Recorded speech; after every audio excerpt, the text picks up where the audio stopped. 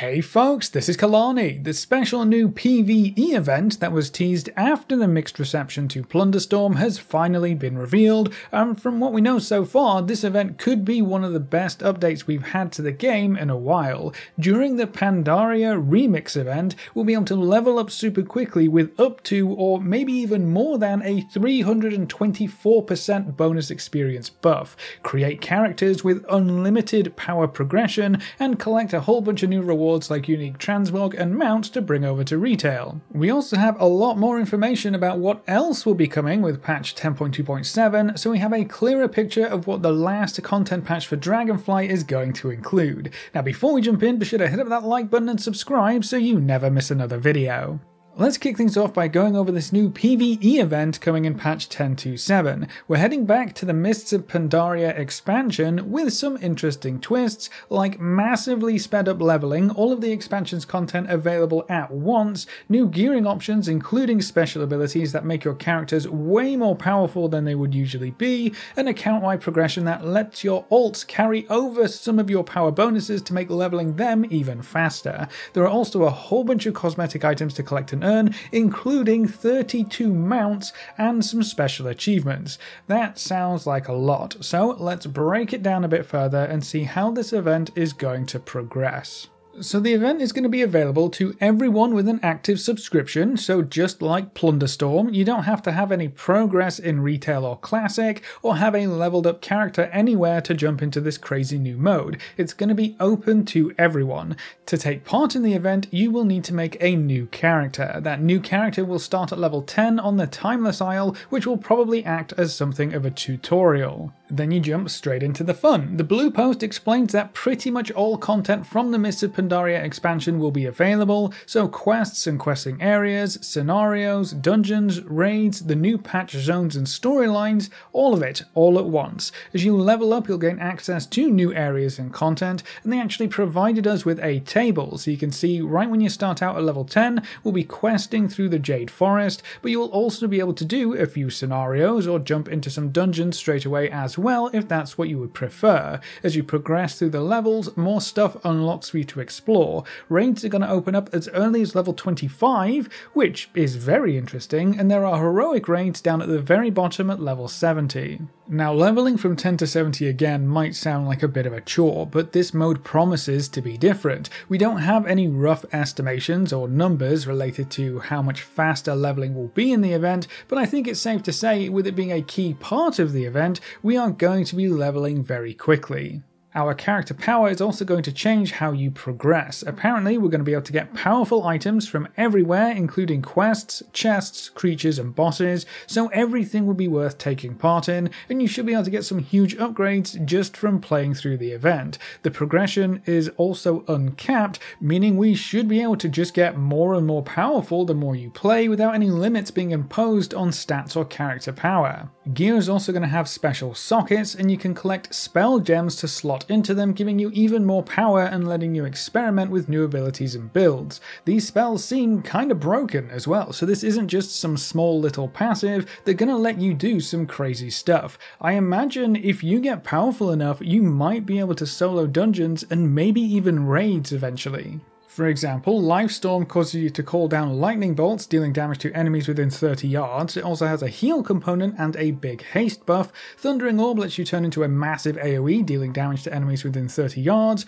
Oblivion Spear is a huge crit damage debuff and a large AoE explosion. Hailstorm lets you build up stacks that unleash on targets within 50 yards, so some of these are some huge AoE abilities, and provides stacks of movement speed and damage dealt debuffs. And it's not just damage abilities too. You can get gems that let you use blink, sprint, or roll as any class, so everyone will be able to move faster if you can find the right gems. These are just some early examples too, but they definitely seem to be on the right track. This kind of event works best when you let people go crazy, really up the power levels, but perhaps the coolest item we have to preview is the Cloak of Infinite Potential. This is an artifact cloak that gains permanent power as you play, and the power level is transferred to your alts as well. So if you start up a new character, your cloak will be just as powerful as your most powerful character, at least if I'm reading that right, which will let you level level even faster on that new toon. The cloak is going to provide you with a big increase to every stat, including leech, and a huge experience buff as well.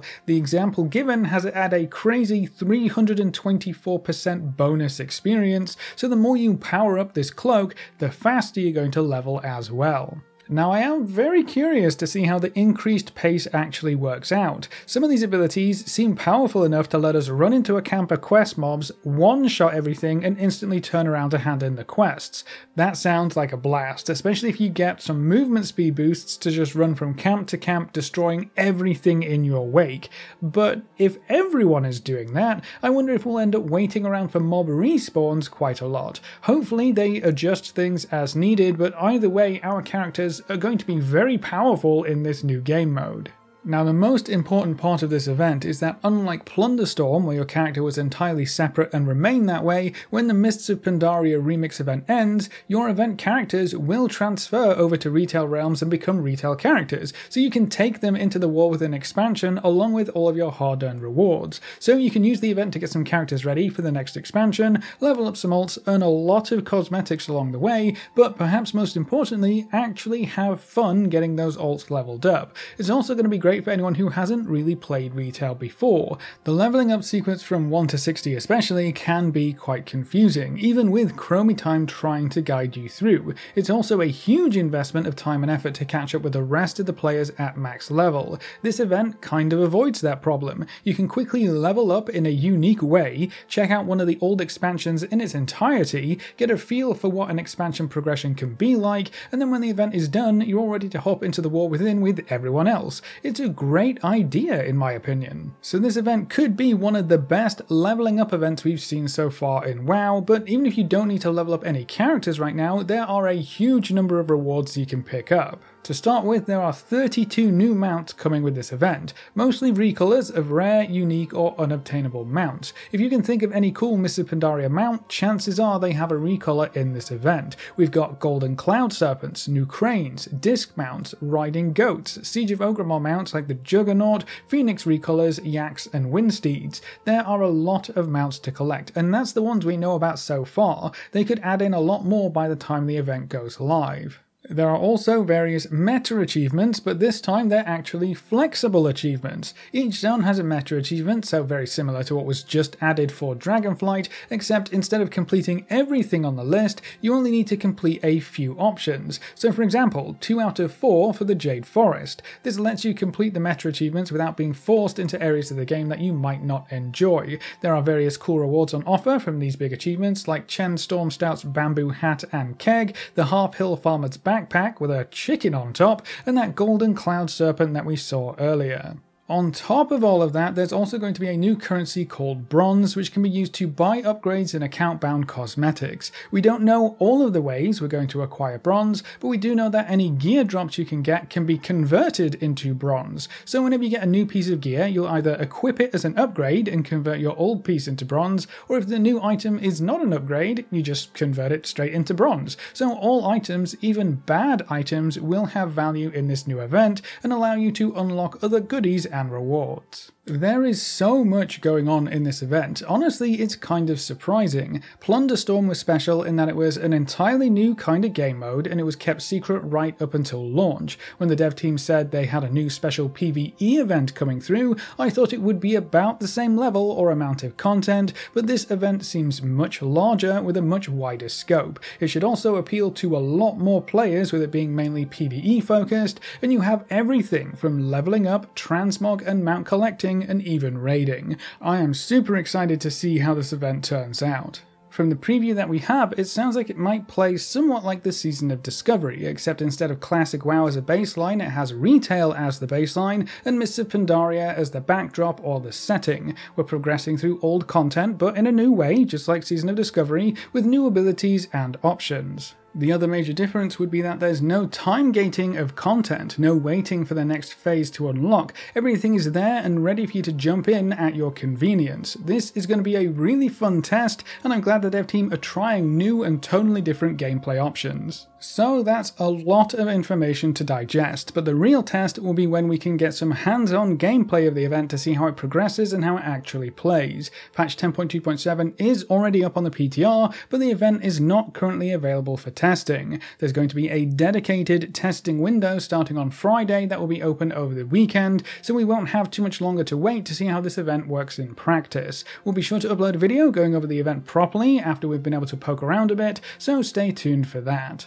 Now, while the event is certainly going to make up a big chunk of patch 10.2.7, that's not the only thing in this patch. We have new heritage armor sets coming in for the Draenei and Troll races, so we'll have new story content to work through to unlock those. The looking for group system is getting an overhaul to let you better filter and sort groups that you're wanting to join. The Hunter Pet Stable is getting overhauled with new options and functionality. There are new story quests that push the Dragonflight narrative forward and set the stage for the war within, and all the quests that were previously locked behind renown levels in Dragonflight are going to be available for everyone, even if you haven't touched Dragonflight Reputation or Renown, and we can expect to see quite a few class balance tuning changes as well. All of that is just in the very first build of the PTR, so 10.2.7 is already shaping up to be quite a large content patch, with plenty to do to keep us busy until the War Within pre-patch. Now remember that patch 10.2.7 is not the same as Season 4. Season 4 will go live on April 23rd, and then 10.2.7 will go live sometime afterwards. I expect we are probably looking somewhere around 4 to 6 weeks after Season 4 starts. It all just kind of depends on how polished the event is and how the rest of the patch plays.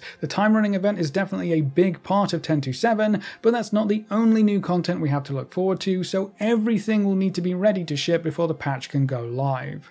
But that's everything we know about the new Pandemonium event in patch 10.2.7, so that's it for this video. What do you think from what you've seen so far? Does this leveling and PVE event look more interesting when compared to Plunderstorm? And how do you feel about more time-limited events being introduced? Leave all your thoughts in the comment section below. A big thank you to all of our supporters over on Patreon and to all of our members here on YouTube. You can see the names floating by on screen. If you'd like to add your name to the end of every video with a special shout out at the start of the next video, you can find links in the description over to Patreon or click the join button just below this video. And if you want to see more videos like this, make sure to subscribe and ring that notification bell so you never miss another video. Thanks for watching, folks. Good luck and have fun, and as always, I will see you next time.